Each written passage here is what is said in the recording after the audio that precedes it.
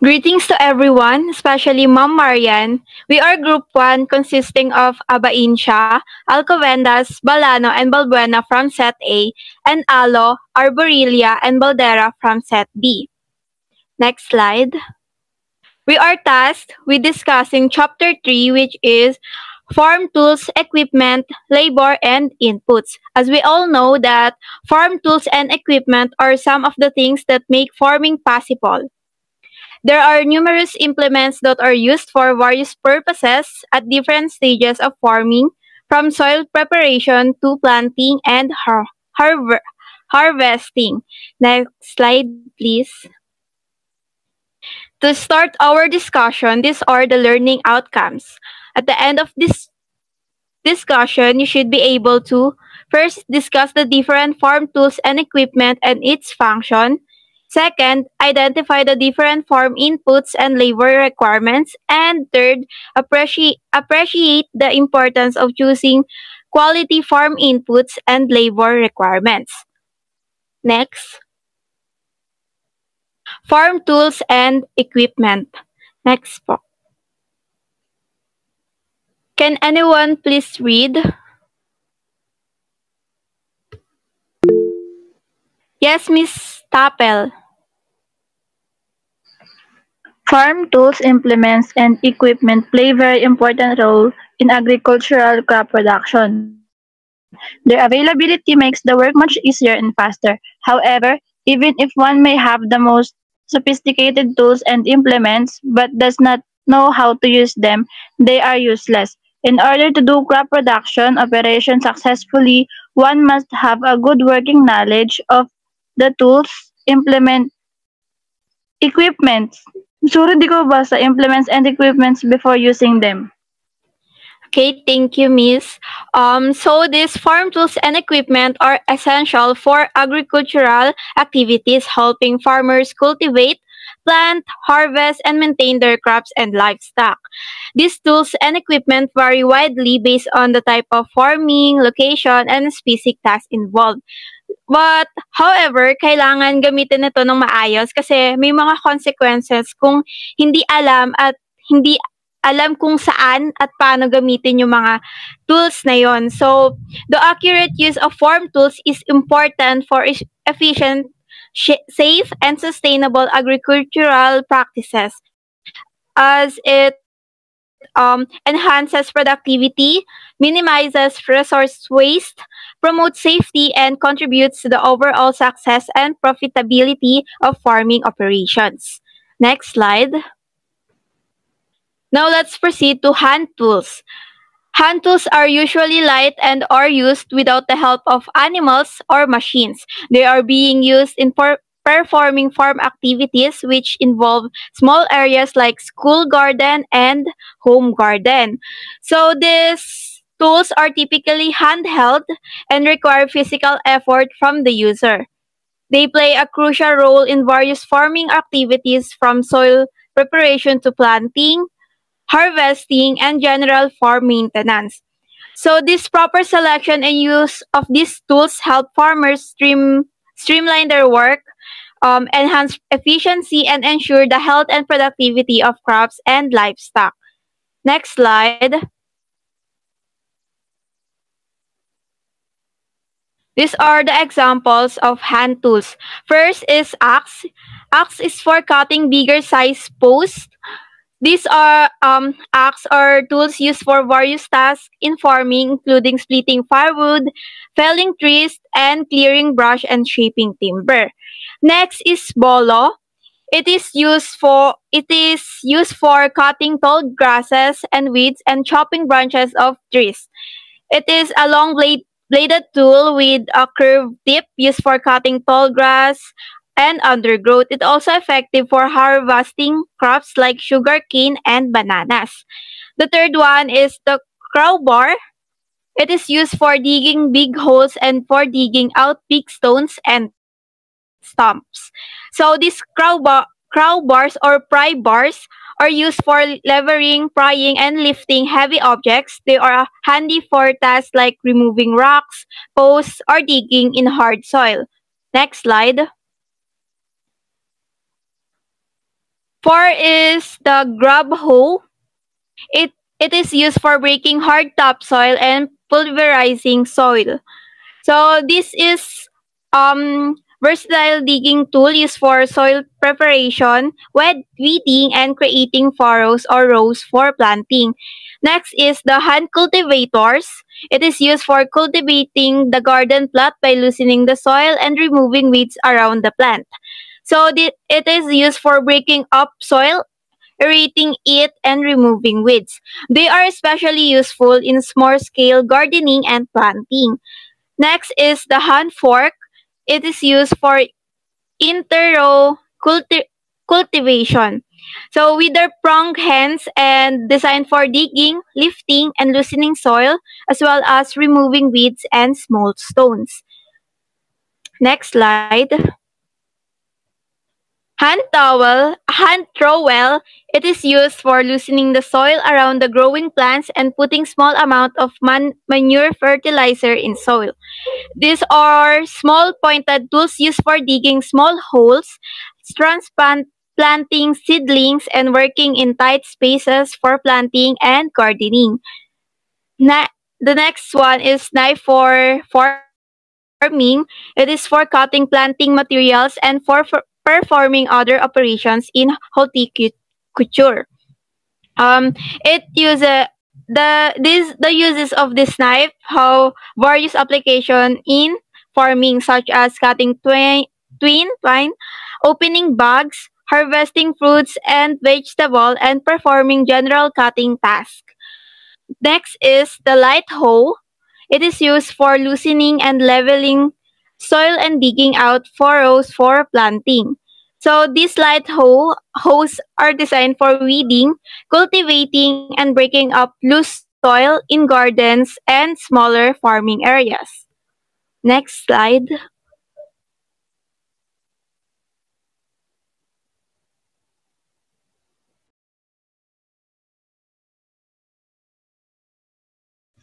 Miss Thank you po. Balbuena. Thank you, Miss Alcovendas. The next tools thank you, Miss Alcovendas. The next tools that we use in farm tools and equipment is the pick matak. Pick matak is used for digging canals, breaking hard topsoil, and for digging up stone and tree stumps. Madalas ginagamit ito sa mga panghukay ng lupa, yung matitigas na lupa. Katulad nung sa farm makikita natin yung mga matitigas na lupa na hindi madali mahukay ng isang pala. Madalas gamitin yung pick matak. Next naman is pruning shears.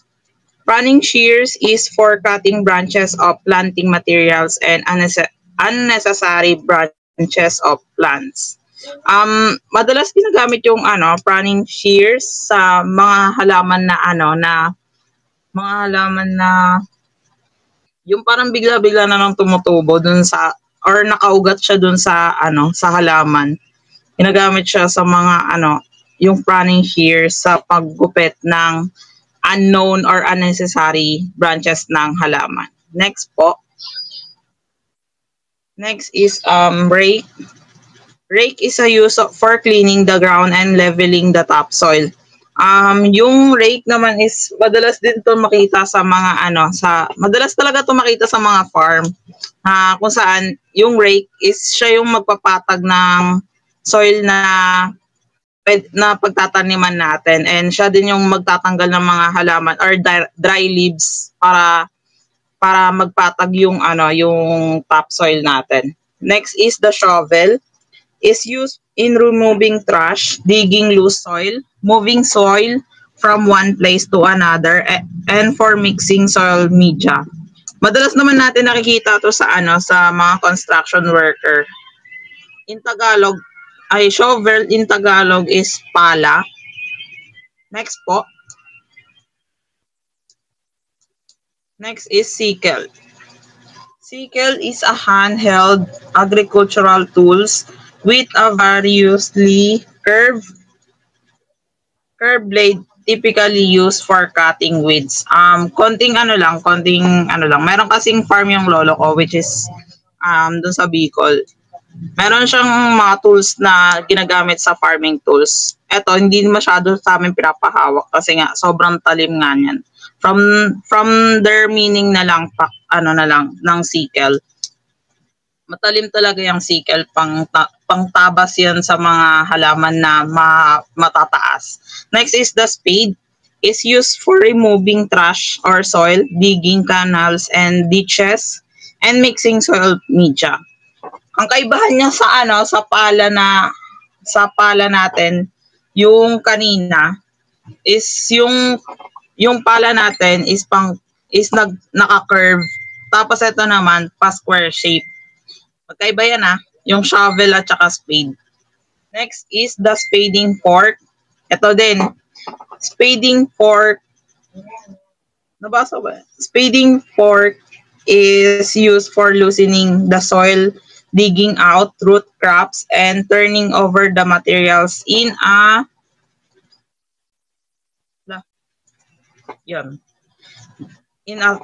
soil. Ang kaibahan nito sa nauna, ano ba yung nauna na kanina? Ayun, ang kaibahan niya sa rake is yung rake, madaming para siyang suklay. Ito naman, parang ang spading fork naman, parang tinidor. From the word fork, itsura nga talaga siyang tinidor. Next is sprayer. May iba't ibang uri ng sprayer. Sprayer are for spraying insecticide, foliar, fertilizer, fungicide, and herbicides. Next po. Next is the sprinklers. Is for watering seedling and young plants. Yan. Madalas naman natin to nakikita sa mga dito sa atin, lalo na sa city. Meron tayong mga plantito dito ng mga parents natin. Madalas ginagamit yung sprinklers for watering the seedling plant. Next is the wheelbarrow. Meron na ito sa sa school sa MPC. Wheelbarrow is used for hauling trash, manures, fertilizer, planting materials, and other equipment. Ito yung para mapadali yung paglilipat ng soil sa ibang lugar. Ginagamit tong wheelbarrow. Next po. Water pail. Water pail is for hauling water, manure, and fertilizer. Meron tayong kanina sprinkler. Yung sprinkler naman, pangdilig talaga. Yun talaga yung madalas natin pandilig yung pandilig sa halaman. Ito din, pwede naman natin gamitin yung water pail sa pandilig din sa halaman natin. But, madalas ginagamit ang water pail to fertilize and manure our farm. Next po. Next, blows. Pakibasa po. Anyone po? Anyone na gusto Miss Tapel? Thank you. Plows are farm implements either pulled by a working animal or a tractor. The plow is specifically used for tilling large areas, making furrows, and inter-row cultivation. Plows pulled by working animals are made of combination of metal and wood or pure metal. They are used to till areas with a shallower depth than that of the disc plows which are pulled by tractors.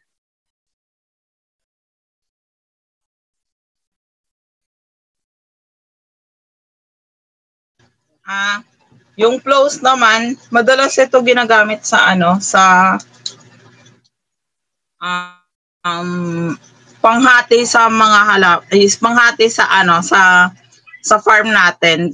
Kung nakita niyo yung dati yung ano bang tawag doon? yung naging problem sa ibang bansa na ginamit yung flow na machine para mahati yung apoy sa gitna para mapigilan yung apoy sa farm nila.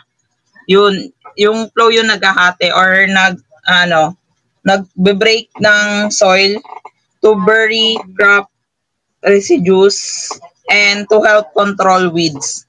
Next po. May different types of flow po tayo na tinatawag, which is the native flow and the disc flow. So the native flow po, it is typically consists of a large blade or disc attached to a handle or frame and is pulled by animals or driven by tractor. Ito yung native flow, ito yung old na ginagamit sa farm. While the disc flow naman, ito naman yung makabagong flow na mas mapapadali yung mga trabahante sa paghahati ng soil. This flow is a form of implement designed to turn over and break up soil for planting. Next po.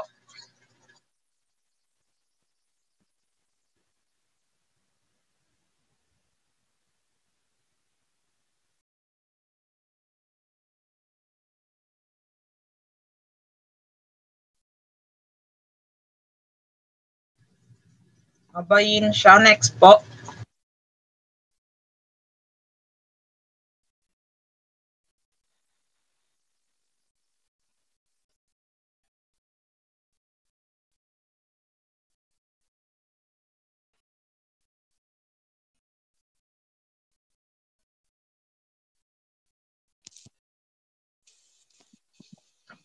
Hello, am I audible?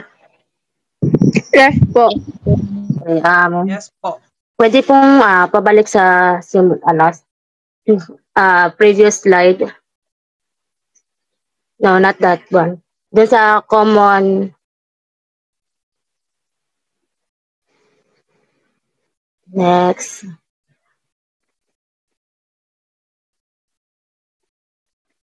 Next. Doon sa flow ulit.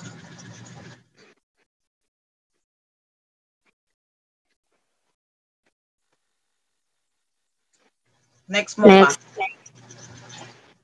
Sige, yan. Yan. Thank you. Good morning everyone. Good morning because it is a good day.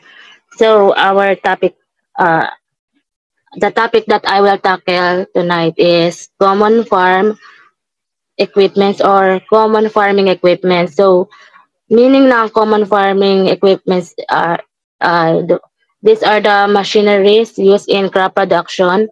They are used in land preparation and transporting farm inputs and products. Next, please. So, example of the machine is hand tractor. It says that it is designed to pull and propel trailed or mounted agricultural machinery and implements compared to humans. It is more efficient and can perform better. So, na-discuss kanina yung flow. So, itong hand tractor na to, ito yung machine na naghihila sa flow para mag-function sila. Tapos, next slide please. Ayan, itong 4-wheel tractor, this machine can make your land preparation operations faster and easier. It is flexible in both dry, wet soil conditions and has better transition. So, itong 4-wheel tractor, it is much bigger lang din sa hand tractor. Both sila parehas sa tawag doon. Flexible sila na magamit sa dry and wet soil kasi nanghihila lang din naman sila ng mga machines. Next slide, please. Tapos itong thresher or farm machine for separating wet peas, soybeans, and other small grain and seed crops from their chaff and straw. So, eto, may example ako ng thresher. Ito po yung picture niya. Ayan, yung thresher na yan. Wait a minute. So, etong thresher na to, ginagamit siya pang hiwalay ng mga maliliit na butil at buto doon sa pananim mula doon sa sa dayami kung saan siya nakuha. Ayun, tapos next slide please. Etong corn dehusker. It is the function of a corn dehusker is to remove the husk from the corn. This reveals the corn on the cob. Itong machine nito, itong purpose nito is ipaghihiwalay lang nitong corn nito sa parang balat niya. Ay, dun sa niya, mismong pinanggalingan ng mais. 'Di ba kasi yung mais parang maliliit na siya? Maliliit na yes. Tapos yung pinaka parang buto niya, dun siya ihiwalay. Yun yung gamit ng corn dehusker. And then ayun, next slide please. Ito namang rice harvester from the title itself or the name itself. A rice reaper harvester is a machine to cut down rice panicles at harvest. The cut panicles are laid down by the machine for collection. So, kindly look at the pictures. Ayan. So, itong machine na yan, ayan ang ginagawa niya. Yung mga palay na yan, parang aahitin niya yan. Tapos mapupunta itong mga naahit na palay nito dito sa likod niya. Kasi 'di ba nung unang panahon ang mga gawa ng mga magsasaka natin is isa-isa silang nagbubunot.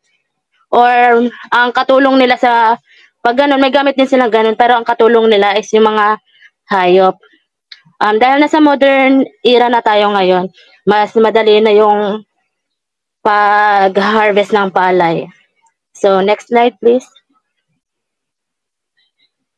Ito namang grass cutter. Is a device utilizing one or more revolving blades or a reel to cut a grass surface to an event height. So, ayan, we also have pictures for that.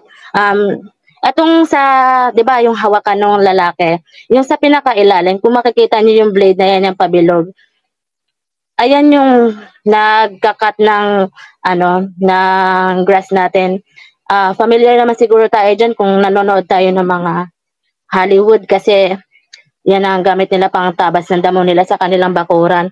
Yung blade na yan, bawal hawakan yan kapag gumagana kasi baka maputol ang daliri nyo. So, lahat ng machines natin dito ay bawal hawakan lang or gamitin ng mga bata or mga hindi alam gamitin. For professionals na lang siya. Next slide, please. Ito, water pump. A water pump can drain water from a basement or shallow flooded areas, drain and fill a swimming pool or dam. Or alternatively, can also be utilized in the irrigation need for agriculture. The main function of water pump is to get rid of excess water or transfer water between 2 points. So, itong water pump natin, marami ting use. Kung mapapansin nyo, or kung maaalala nyo kung may nakita na kayong ganito, sa mga swimming pool, kapag sila, kapag marami yung tubig or may yung mga na-abandon ng mga swimming pool, gumagamit sila niyan para madrain yung tubig sa water pool. Sa pool, sorry. Sa pool. Ayan yung nila, yung ginagamit. Itong water pump din, pwede din siyang gamitin pang lagay ng tubig, kunwari sa mga bukid din. Pag walang ulan, nagaganyan-ganyan sila para mataniman ng kanilang mga halaman. Next slide please. Ito na yung final natin, final farming machine. Itong miller na to, ayan. One that operates a mill, specifically, one that grinds grain into flour, any of various moths having powdery wings. Ito ng miller natin, ayan na yung nagpa-process or naggigiling ng mga nakuha nating palay. Siya na yung naggagawa para maging bigas or yung iba ginagawang mga flour. Tapos kung ano pang mga nila, hindi lang naman kasi pang yan hindi lang siya pang palay talaga. Kasi marami tayong mga root crops. Kaya ayun, that's all. Thank you. So yon, good day everyone. Am I audible po? Yes po. Sorry for my voice if masyadong mahina or medyo paos. Dahil may sipon, so bear with me guys. So let's proceed with the rice seeder. Is for sowing seed directly in germinated paddy wetland field. Ito yung ginagamit na sa mga ng mga farmer na para pumatag yung mga yung lupa. 'Di ba kasi pag nakikita niyo yung mga farmer, usually ginagamit nila to pag pinapantay nila yung tataniman nila ng palay.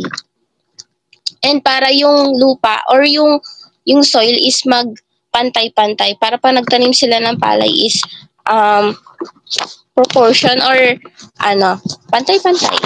So, next slide.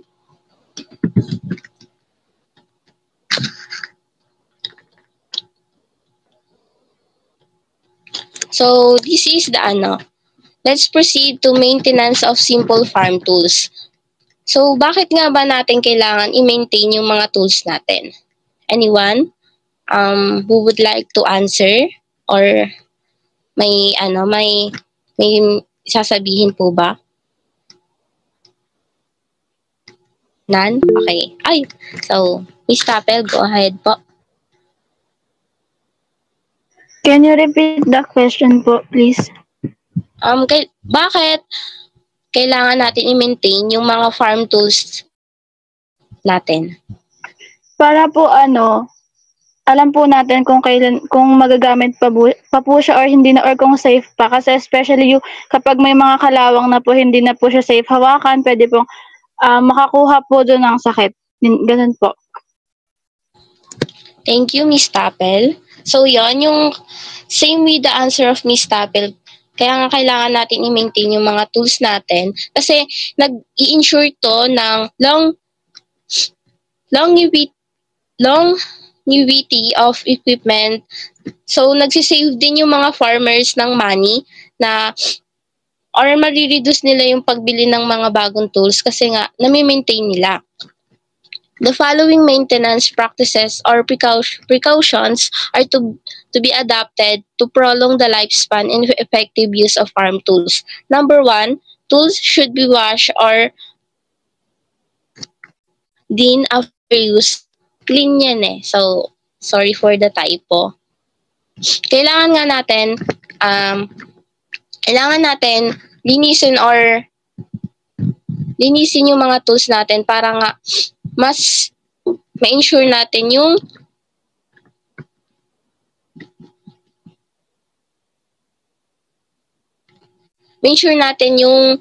maintenance o yung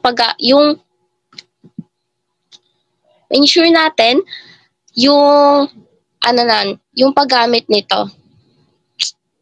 Oil grease or lubricate movable parts to reduce friction. Number 3, sharpen tools with blunt edges or blades regularly. Example is cutlass. Number 4, paint or grease metallic parts to prevent rusting if they are to be kept for a long time. Kailangan natin, 'di ba, kailangan natin lagyan ng oil or yung oil or grease metallic para hindi siya makalawin yung mga tools natin. Kasi 'di ba, yung mga tools natin mabilis siya kapitan ng kalawang. Kaya kailangan natin lagyan ng oil to prevent the rusting. Number 5, store tools in a cool, dry place. Number 6, replace worn out or damaged parts of farm tools. Number 7, check and tighten loose nuts and bolts daily or periodically. Number 8, remove tools with wooden parts away from the sun to avoid cracking.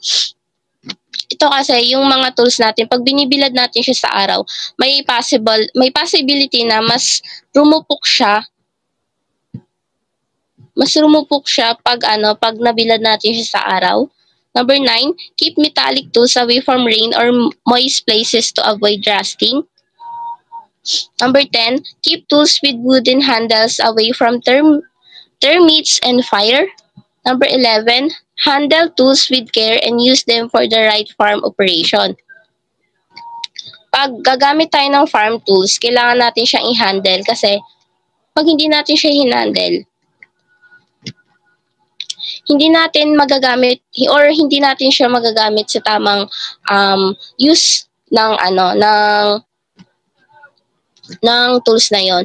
And overall, proper maintenance also enhances safety as damaged or poorly maintained tools can lead to accidents. Additionally, maintaining farm tools reduces downtime during critical farming season, minimizing disruption to the farming schedule. Maintaining farm tools is an essential practice that promotes economic efficiency, safety, and productivity in agriculture. So, next slides po.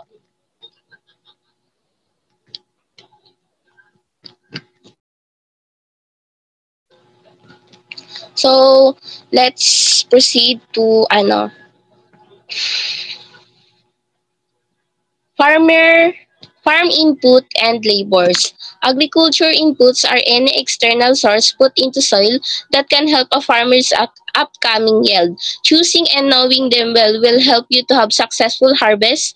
Consumable inputs are very everyday commonly used agricultural inputs for smallholder farmers, seed, fertilizer, and insecticides, and etc.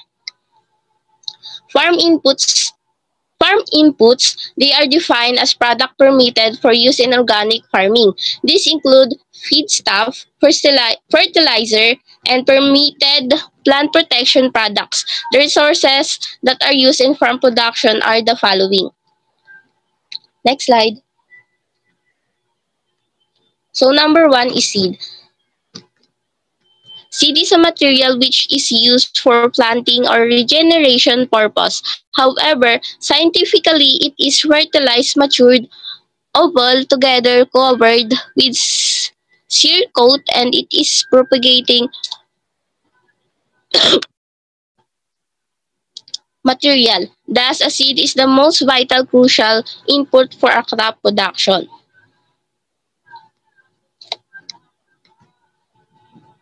Number 2, fertilizer.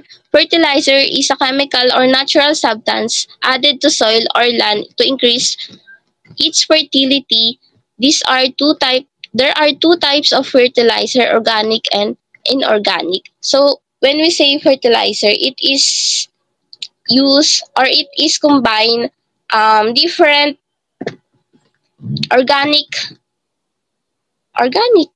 material para mabuo ng fertilizer. Example of this is yung mga dumi ng mga hayop or yung mga pinagbalatan or mga balat ng gulay. So, next slide. So, this is the different types of fertilizer. Number 1, organic and inorganic fertilizer. So, what is the organic fertilizer?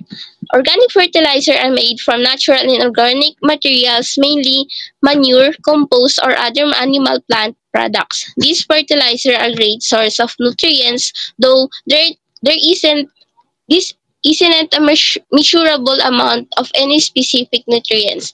Some bags will estimate. Organic fertilizer tend to work slowly and over the long term. It can help up your soil over time.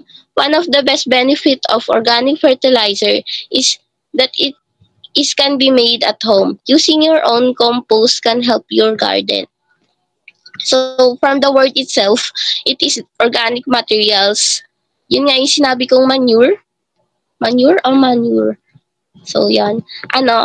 When we say manure, yun nga, yung mga dumi ng aso, specifically, dumi ng cow and goat.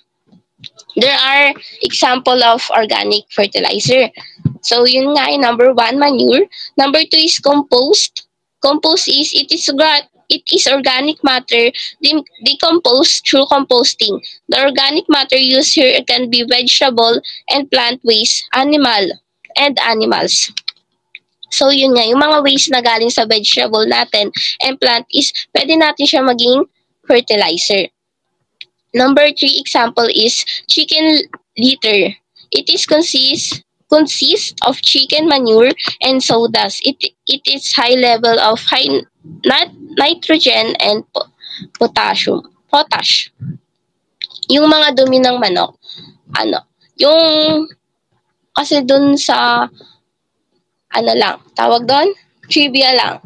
Yung dun kasi sa province namin, ang ginagamit talaga nila is yung mga dumi ng manok. So, siya, mabilis siya magpataba ng mga halaman, and it is a good fertilizer sa mga farm products or agricultural plants, ganun. Number 4, bone meal. It is a mix of ground slaughterhouse waste product like animal bones. Number 5 is vermicompost. Hindi siya kasali dyan, so inad ko lang. It is a product of organic material degradation using various species of worms to create a heterogeneous mixture of decomposing food waste. So, next slide. So, this is the inorganic fertilizer are made of chemical components that contain necessary nutrients. If you're looking to give your garden a quick boost, this is likely the best option for you. This for successful short-term growth. Determine what nutrients your plant needs and use in an organic fertilizer with nutrients. In simple word, inorganic fertilizer is a type of plant food made from minerals and chemicals, not from living things like organic matter, and it helps plants grow by providing essential nutrients like nitrogen, phosphorus, and potassium. Ito yung type siya ng inorganic fertilizer. Nitrogen fertilizer. Nitrogen is a plant nutrients responsible for growth. This ingredient is useful in fertilizer, particularly during the middle stages of plant's lifespan, when it needs encouragement to continue to grow large and stem new leaves. Both organic and inorganic fertilizer have source of nitrogen in them. So that's all my topic. Let's proceed po. Miss Alo. Thank you. Rinig po ako.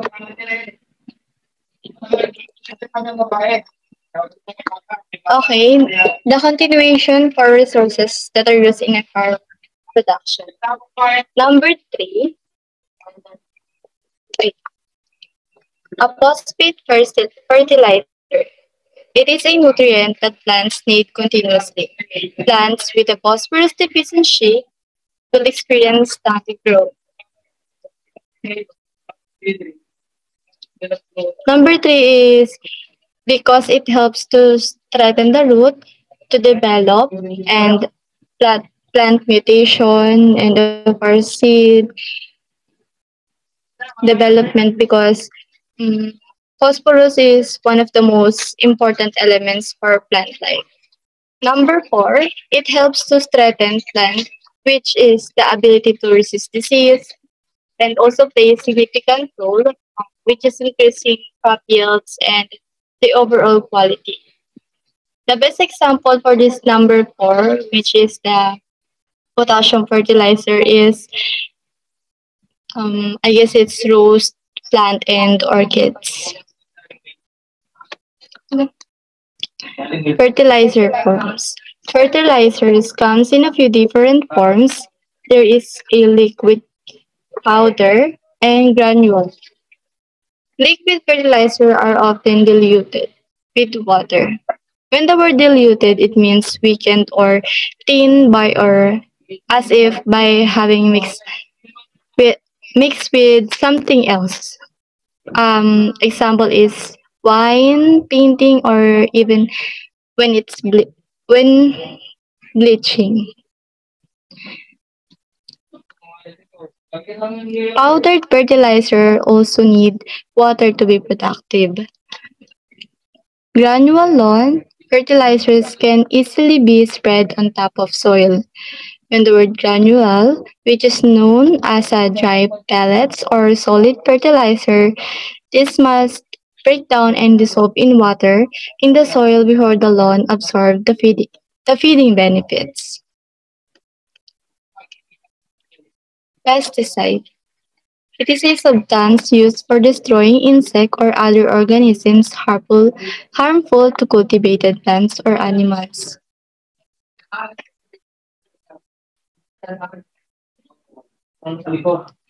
Pos ay, tapos ako dito. Okay, let's proceed to different types of pesticides. Algae, it is used for killing or slowing the growth of algae. Algae is used to control the algae growth, which is in impounded waters, lakes, pond, and etc. It is also applied as a granular crystals or a pellets. Antimicrobial. It is to control germs and microbes such as bacteria and viruses. Antimicrobial, when the word anti is an agent that is microorganisms or to stop their growth. Actually, it can be also grouped according to the microorganisms. They can act as primarily against biopesticides are made of living things or they are found in nature. Biopesticide it is derived from such as natural materials like animals, plants, bacteria, and certain minerals. The best example for this is the canola oil and baking soda, which is considered as biopesticides. Okay, next. Desiccant. It is used to dry up living plant tissues. To absorb the humidity and moisture in the air to maintain moisture free environment, which is essential to prevent damage, corrosion, bacteria, and mold growth.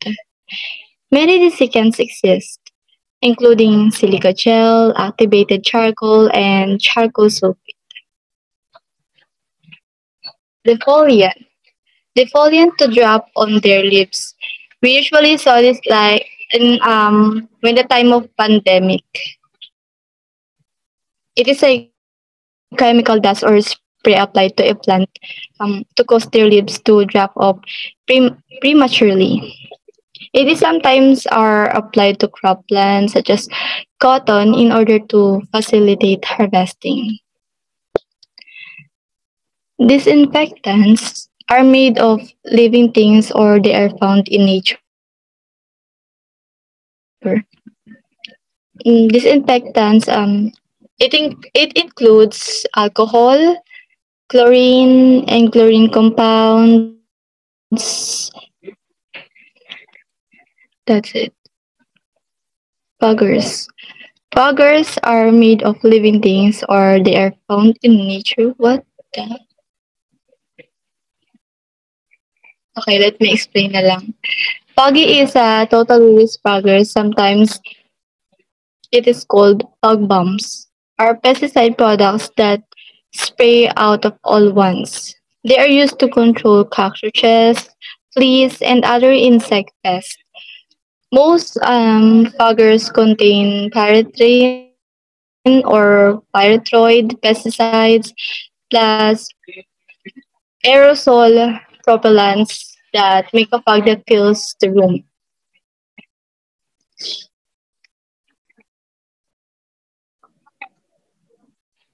Fungicides. Fungicides. It is used to control fungal problems. These are the pesticides that kill or prevent the growth of fungi and their spores. They can be used to control fungi that damage plants, including rust, mildews, and blights. This might also be used to control mold and mildew in the other settings. 9. Herbicides. To kill or inhibit the growth of unwanted plants. These are the chemicals used to manipulate or control undesirable vegetation. Herbicide application occurs most frequently in row crop farming when they are applied before or during plant to maximize crop productivity by minimizing other vegetation.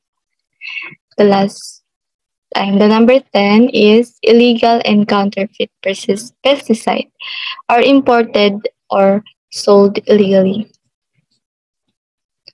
Counterfeit, it is a product often contain chemicals which are either banned or restricted due to the risk they pose to human health or or to our environment. Insecticides. These are used to control insects.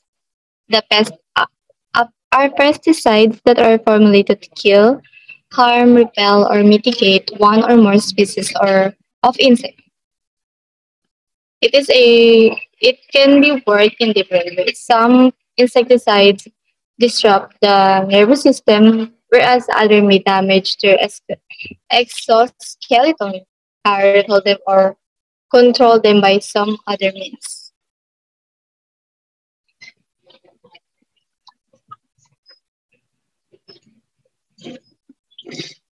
Insect growth regulators disrupt the growth and reproduction insect. Insect growth regulators are insecticides that mimic hormones in young insects.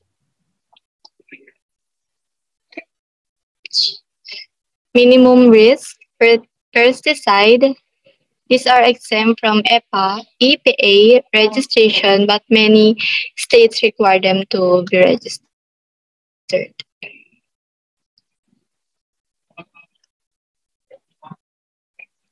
Miticides control mites that feed on plants and animals. It is also called acaricide, but any chemical substance used to control mites or ticks, especially species that damage ornamental or food plants, which are not susceptible to commonly used insecticides. 15, the last but not the least, molluscicides are designed to control slugs, snails, and other mollusks. These are the chemical substance or biocides developed specifically for destroying mollusks. This is the mode of action of many of these compounds is distress to the water balance system of mollusk species. May I call on Ms. Balano for the next reporter? Thank you, Miss Alo. And continuation po siya ng different types of pesticides po. Sa mothball are insecticides used to kill fabric pest by fumigation in sealed containers. Ito yung mga kulay puti na bilog na kadalasan na inilalagay sa cabinet or pwede rin sa ilalim ng mga damit para pampuksa sa mga ipis or daga para na rin hindi na rin masira yung yung mga damit. Sunod, natural and biological pesticides.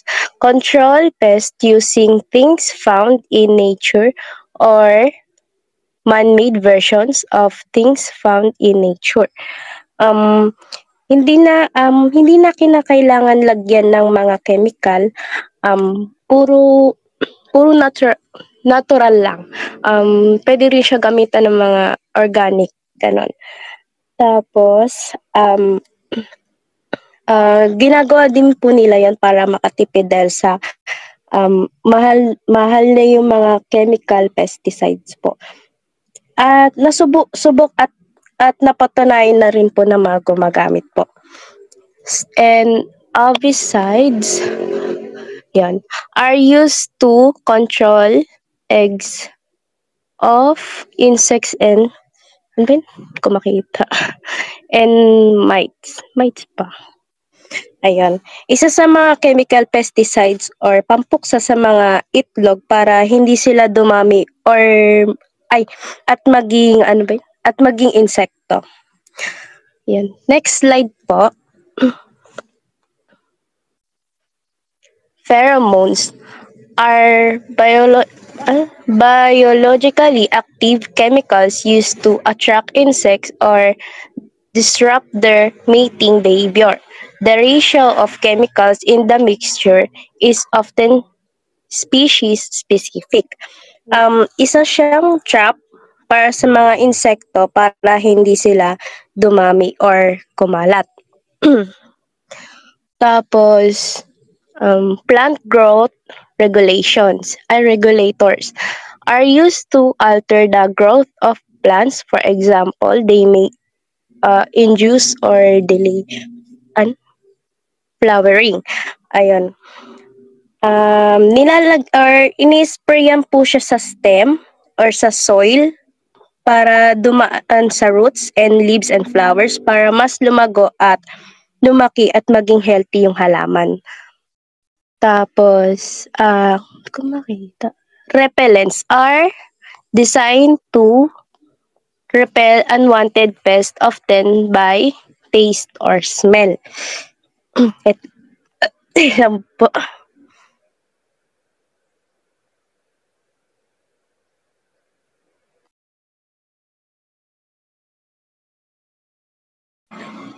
Sorry po.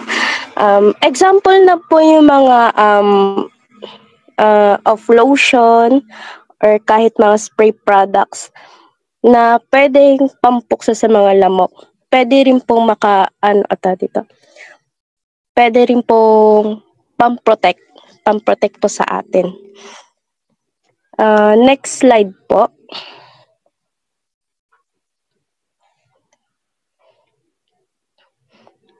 Rodenticides are used to kill rodents like mice, rats, and gophers. Yon.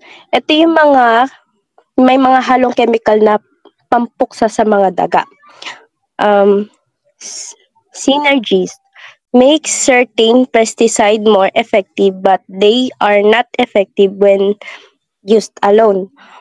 So, sa lahat ng mga pesticide na nagamit, ito yung parang pinaka-effective dahil sa mga natatapang na chemical na hinahalo dito.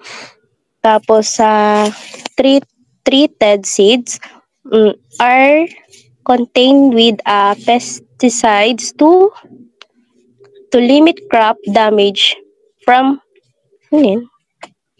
fungus and insects. Ito yung mga proseso na hinahalo yung chemical na produkto sa may tubig at nilalagay yung yung mga buto. Yon. Next slide po.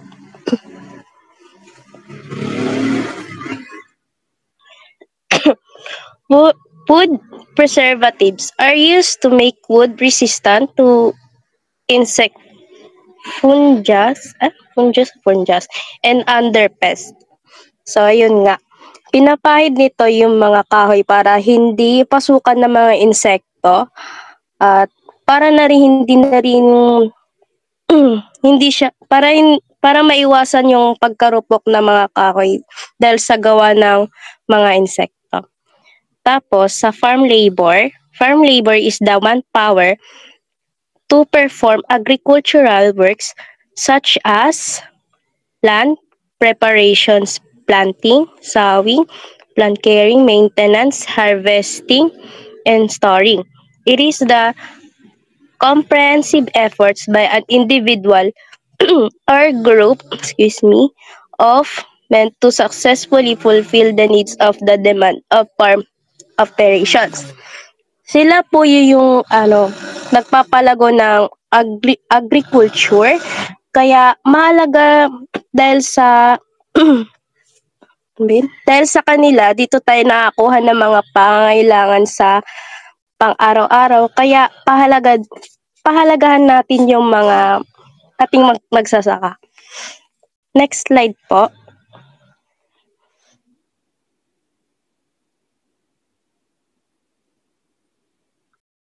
Labor requirement for land preparation. Ayan. Plowing using animal. Katulong natin yung mga hayop sa pag-aararo. Halimbawa na lang ng kalabaw. Plowing using tractor. Pinapagana nito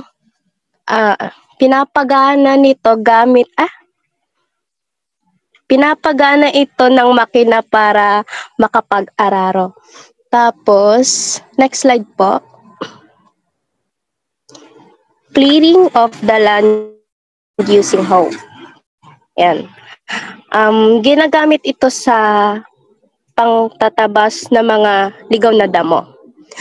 Tapos, harrowing using hand tractor. Gaya sa tractor, ginagamitan din ito ng makina, pero patulak, kaya hand tractor. Yan. Next reporter na po.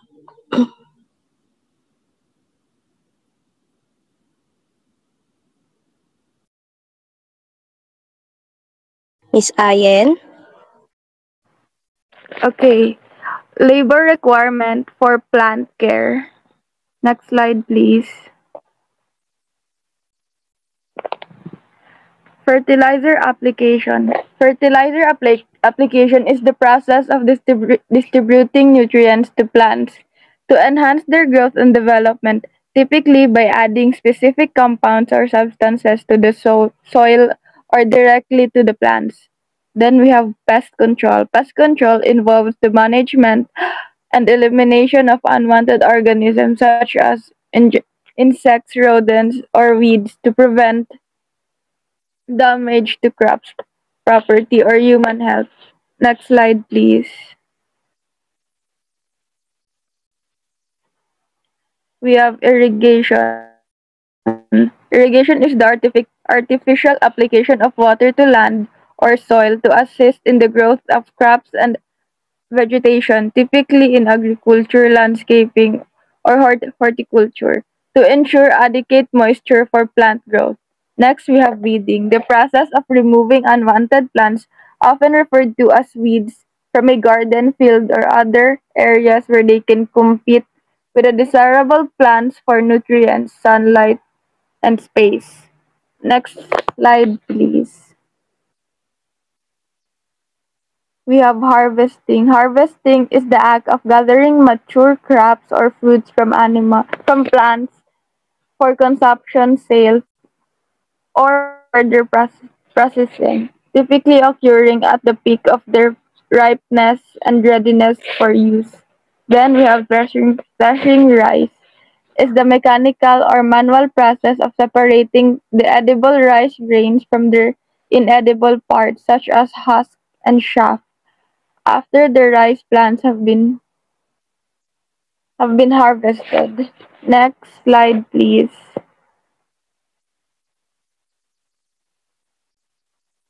Drying rice. This is the essential step of removing excess moisture from freshly harvested rice grains, preventing mold and degradation and ensuring their long-term storage quality. Then we have threshing corn. Threshing corn is the method of separating the corn kernels from the corn plant's husk and stalks, usually accomplished using machinery or manual labor, making the corn ready for consumption, process, or in storage. Next slide, please. Drying corn involves reducing the moisture content of harvested corn kernels to prevent spoilage and ensure long-term storage, typically through methods like air drying or heated drying system. Then we have storing. Storing refers to the practice of keeping items such as goods and products or materials in a specific location or container for future use, preservation, or distribution. Done. Thank you.